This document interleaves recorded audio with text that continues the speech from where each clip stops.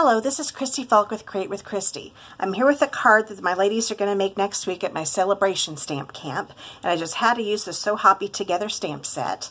And the only way you can get this stamp set is to place a $50 order before shipping and tax, and you can pick this one as your free celebration item. And isn't it just adorable? I just love this stamp set. It's so cute. Those eyeballs on those frogs are just gorgeous. They're just cute. Okay, we'll go ahead and get started. So this is it's a pretty simple card, and we're going to be using Stampin' Blends. I've been using my blends a lot here lately. And this embossing folder here is called Petal Burst, and it's in the annual catalog. And so is the leaf ribbon I've got here. And this is the Granny Apple Granny Apple Green textured weave ribbon. And I love that ribbon too. And the Designer Series paper is from the Annual Expedition Designer Series paper, and that's also in the annual catalog. So everything I've used is from the annual catalog except for the stamp set, and that's a Sale-A-Bration set. Okay, we'll go ahead and get started. I'm going to grab a piece of Whisper White. This is 1 3/4 by 4.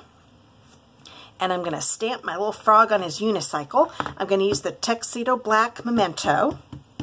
Get that good and inked up.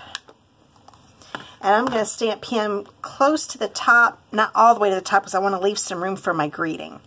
So kind of get him centered in there pretty good near the top. Hold him down a little bit. There he is. And I'm going to go ahead and stamp the greeting, and it says, "You can do anything." I thought that was a perfect greeting for this guy, because you don't normally see a frog on a unicycle. There we go. And that was with Call Me Clover. And it's a new in color from this year, so it'll be available till 2020. Okay, now I'm going to take my Color Me Clover Stampin' Blends, and I'm going to color in all the little the areas I want to be dark with the dark Call Me Clover.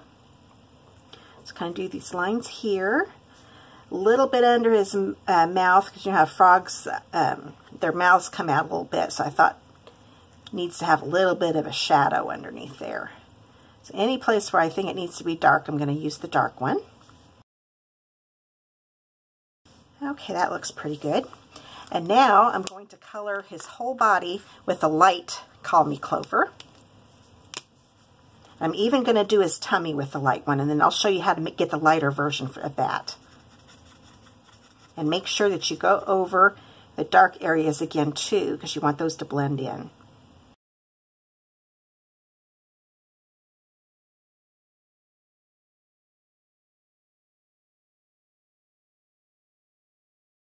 Okay, he's pretty much colored in.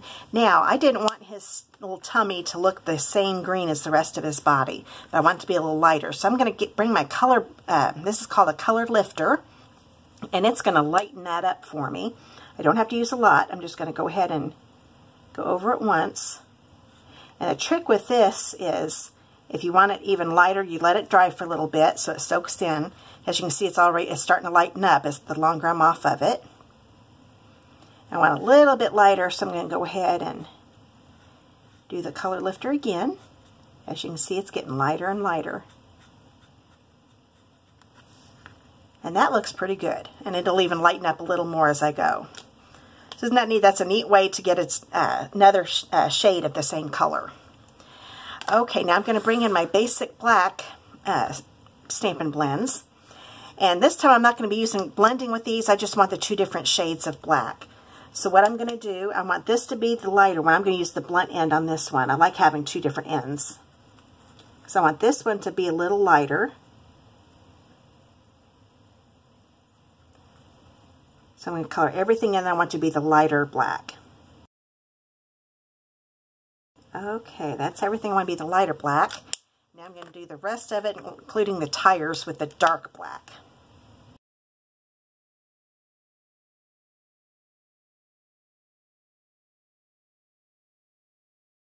Okay, that looks pretty good. So he's all colored in now. Now it's just putting the card together. So I'm going to take a piece of Call Me Clover. This is 1 7/8 by 4 1/8. Bring my snail in.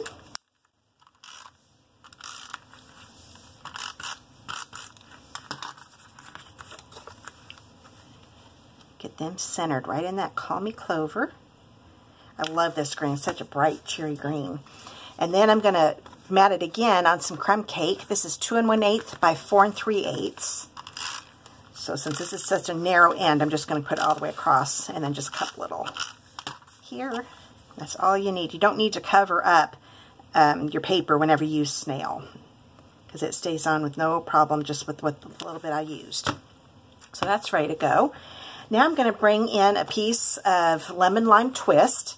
This is also an end color, but this is one that will be ending here in the end of May of this year.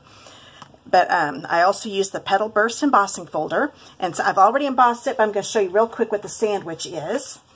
You take your Big Shot platform, standard cutting pad, you put your cardstock in the folder, and then you put another standard cutting pad on top and run it through your Big Shot. And you always do it fold first. That protects your folder. But I've already done that, so I don't need to lug my Big Shot over here. And then I'm going to take a piece of the Animal Expedition Designer Series paper, and I thought the frog paper that's in that pack is perfect for this. So this is a 4" by 2" piece. I'm going to attach it to the bottom of this lemon lime twist. It's right across the bottom. Okay.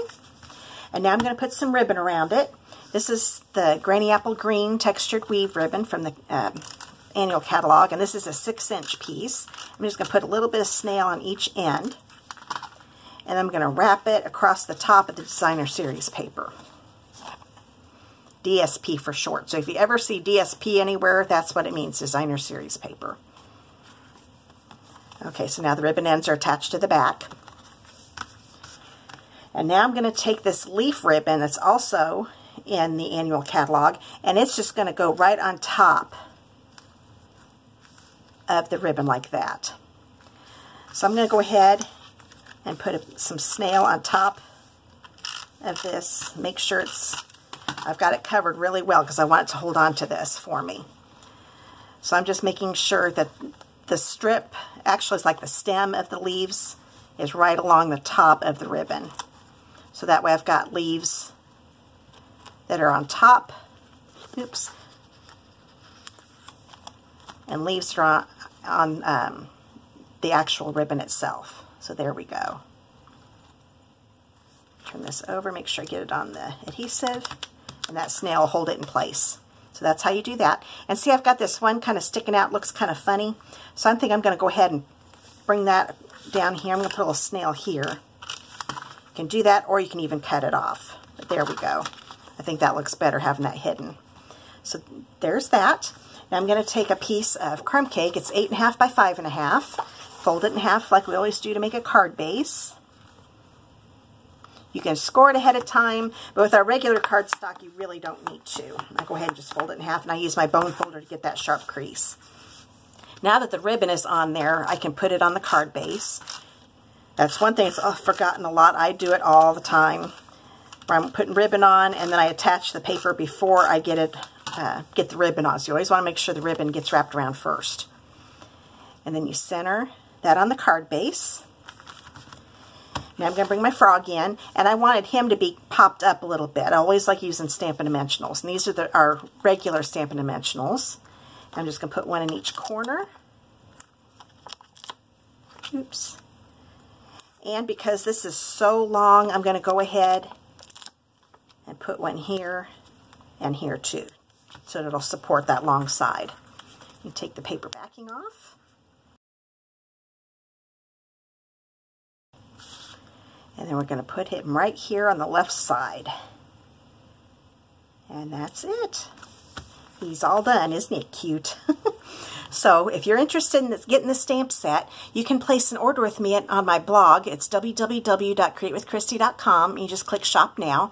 And if you place a $50 order before shipping and tax, you can pick this free. And also, ordering from me, I've got my doily rewards program. So that $50 order will also earn you a doily. And when you collect 10 doilies, you'll get a free shopping spree on me, a free $50 shopping spree, and I'll even pay the shipping and tax.